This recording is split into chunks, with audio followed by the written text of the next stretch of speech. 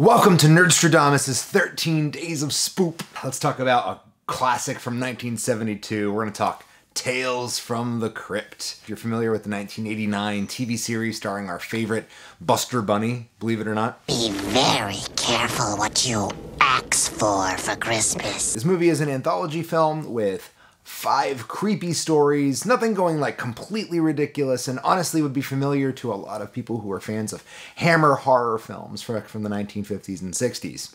These creepy tales are then wrapped around sort of a frame story involving a bunch of people getting lost while they're on a kind of an expedition into some kind of creepy old catacombs. And then all of these creepy tales kind of fit into what people would expect from Tales from the Crypt. They are stories of betrayal and murder, and then that little bit of kind of supernatural craziness kind of thrown in.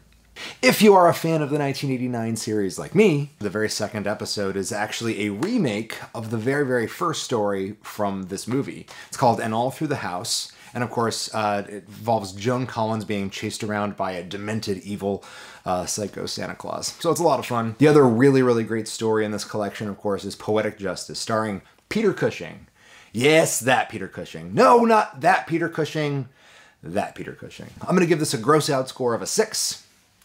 A fun score of a 7. I'm going to give it an actual scare score of 7 because there are some pretty fun moments that happen in the later stories. And a quality cinema score of an 8. This is an actually good movie. I didn't expect it to be.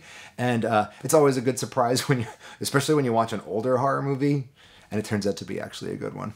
Anyway, Lambo out. We'll see you guys another time on the 13 Days of Spoop.